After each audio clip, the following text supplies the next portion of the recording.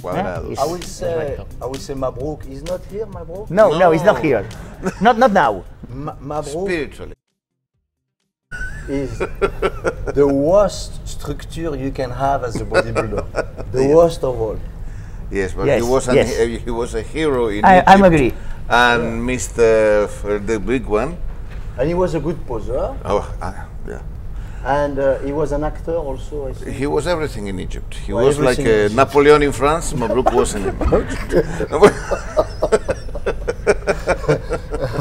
So he was harder, he was more defined, but my aesthetic. For example, Mabruk had narrow clavicle. I had Yes. large clavicle. And Mabruk had large hips. I Yes. had small hips. Yes. Mabruk has unpleasant for the eyes muscle, not aesthetic, not beautiful. ¿Y por qué ganó? And I'm sorry, but my muscle, I can say now because I'm 60 years old. So I can say now what's happened in 1987. So don't judge me as pretentious. But I think my muscle was beautiful, sorry. That's why I'm asking why he won.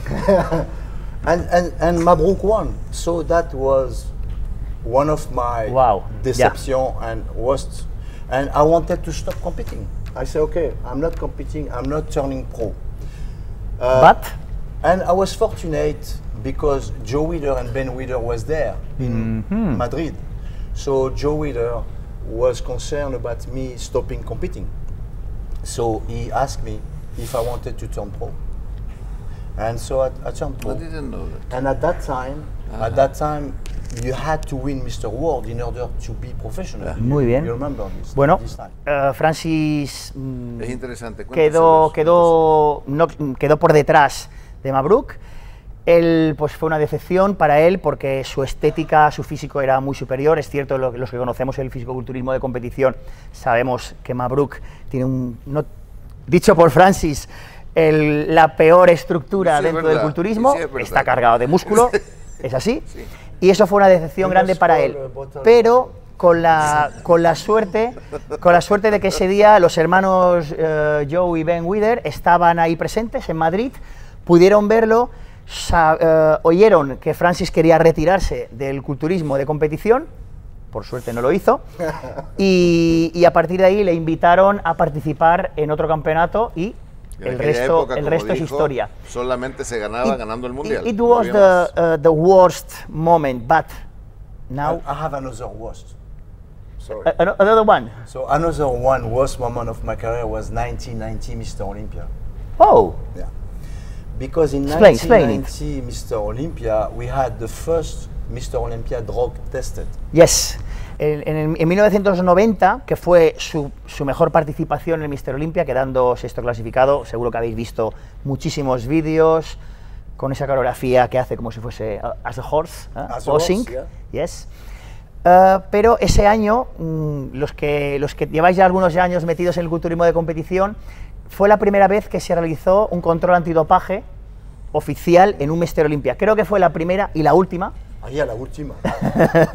Don't play with that. Continue, please. Continúa. And I was the most conditioned athlete backstage, backstage and on stage. Eso fue, es cierto que la verdad que la condición de Francis era espectacular. Quizás no tenía el tamaño de un Lihaney o la dureza de un Gaspari, pero sí que tenía una condición a reventar de definición. I remember when I was warming up with my French partner, I was warming up, Liene saw me. And he said to Albert Beckels, because he was warming up with Albert Beckels, he said, did you see the French bodybuilder? And Albert Beckels said, don't worry, Lee, he's small.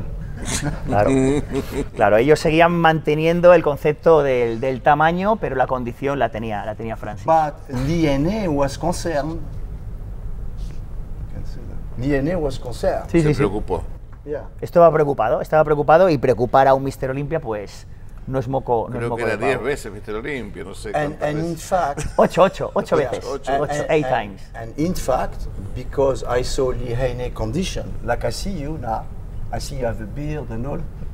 So I see you, I was in much better condition than Liene, 7 times Mr. Olympia.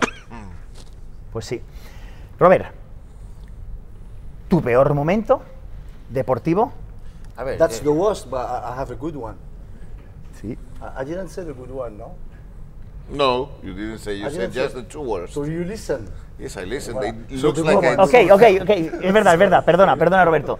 The best. So the best moment. Honestly, the best one was in 1991, Mr. Olympia. 1991, yes, I remember it. When Dorian Yates came. Yes. And he was second runner-up after Liene. Yes. Dorian Yates fue su primera aparición en Mr. Olympia, que quedó segundo detrás de Ligeni. But I didn't know quedó tercero Lee Labrada. Labrada was tercero. Yes. Sean Rain fourth, I think. Four. Yeah. Yes. Absolutely. You pose with the Superman pose, Superman music. Wow. Yes. I'm an elephant memory. But Dorian Yates is here? No, it's in Marbella. Okay. Yes, it's near. It's near. But can you cut the camera, please? Thank you. I don't know why Dorian Yates didn't come in 1990, Mr. Olympia. I don't know. It could be because Arnold Schwarzenegger was 7 and Lijanes need another one for 8 times and retired. It could be. Maybe because of the drug test. I don't know. I don't know either. I don't know.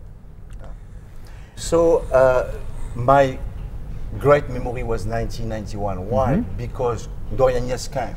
Yes. Sonny Smith came. Milos Sarcev came. Sean Ray was in magnificent shape. And Liene was better than ever. Yes. And Dorian Yates was great. Claro. And I turned 7. Fue su mejor momento por el nivel, by the level, el nivel que había en ese Mr. Olympia con atletas de primerísima calidad, Lihaney, Dorian Yates, Sean Ray, Labrada, etcétera, y quedó en 7ª posición a las puertas, at the doors of the... Quisiera agregar algo. En aquel Olympia, yo creo que esa colección eran todos mitos. Los primeros competidores, los primeros clasificados. No estamos hablando como hoy, que tenemos un campeón y luego 10 que se parecen al campeón. Eran todos diferentes y todos tenían su público. Eran todos culturistas míticos. Eso era otro de los valores de aquella época. Y cuando digo esto no es que sea nostálgico, pero cuando uno llega a un Olympia se transforma en un mito. O por lo menos así era. Ahora no, ahora... Robert, voy a saltarte la pregunta. Ahora me dirás, ya me has jodido, tío, porque lo tenía preparado. Pero creo que esta pregunta te va a gustar incluso más. Imagina que tienes una máquina del tiempo y puedes volver... A ver, tú eres jovencito, bueno, pero aún así, relativamente jovencito, si nos comparamos con los demás. Tuvieses una máquina del tiempo y pudieses volver 15 años atrás, quizás, 10, 15 años atrás, ¿qué cambiarías? De los errores que tú crees que has cometido, ¿qué cosas cambiarías? Me refiero a nivel deportivo, especialmente. Pues, mira, a ver, bueno, la respuesta de antes te la respondo rápido. Mejor cuando ganas y el peor cuando pierdes, es que eso es así. Fácil. Esto que tú dices de si volviera atrás, yo lo que haría sería escuchar más. Yo recuerdo que Ramón me preparó un breve periodo de tiempo a los 21 años y le escuché poco, la verdad. Entre otras cosas porque no entendía las cosas que él me preparaba. El conocimiento era más limitado y yo había cosas que él me preparaba que no las entendía, y luego otras hay que reconocer que como es de otro país, yo recuerdo que me ponía albóndigas al teflón para desayunar. Entonces, bueno, claro, eso en nuestros hábitos alimenticios es que yo no era capaz ni de encontrar las albóndigas que él me decía. Si no las querías hacer al teflón, las podrías haber hecho al grill. Entonces, me hubiera gustado escuchar más a los que sabían de verdad y haber pensado... ¿Sabes qué pasa? Cuando eres joven te crees que eres tú el que lo sabe, el que sabe esto y el resto se equivocan. Y gente como Ramón o otros preparadores, otros compañeros que tuve, me hubiera gustado escucharles más. Pero perdón, quiero decir algo, yo lo ayudé a él después que ganó el Mundial. Sí. Es decir, que no era... Al final algo te escuchó. No, él ganó antes del Mundial que yo llegase a él. Ojo, yo estoy seguro que si por ejemplo hubiera seguido sus consejos y los de otra gente, hoy en día habría llegado más lejos de lo que llegué. Pero tienes ese periodo de 20 años que estás tonto perdido y la verdad es que lo que menos hacía era escuchar. Quizás eso. Ahora más le pinto de eso. Raúl, tú eres una persona que siempre has sido, incluso de jovencito, yo te conozco desde que eras junior, te vi ganar el primer campeonato de España junior que fue en 2001, si no recuerdo mal, estamos hablando de 17 años atrás, y ya me impresionó el físico de Raúl, dije, ¿y este tío dónde coño ha salido? Lo digo así de claro. y luego ya, bueno, tu carrera deportiva fue hacia adelante. A pesar de todo, si tú también tuvieses una máquina del tiempo, ¿qué errores o qué cositas cambiarías? Que seguro que tiene que haber alguna cosita, sí, por muy bien planificado que tengamos la vida y todo. Pues un error, en general. El error es... I'm sorry. I'm going to the toilet. I'm sorry. Ok. El error es...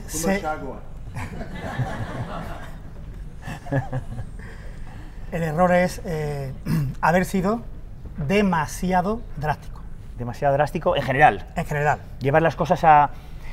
Y yo te pregunto, porque si yo tuviese una máquina del tiempo, quizás ese también es el error que intentaría subsanar. Pero ¿crees, tú a tu nivel, yo al mío, salvando las distancias, que hubiésemos llegado donde hemos llegado siendo menos drásticos? No. Pregunto. No, porque además me vino a mí con una determinación terrible. Y le dije que no servía, así como te lo estás escuchando. No sirve.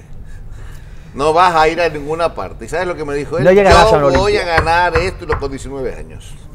Y aquí, y allá, y más allá. Es difícil, Raúl, ¿eh? Es difícil, sí, porque, claro, ahora lo vemos con una perspectiva diferente, somos más adultos, hemos madurado.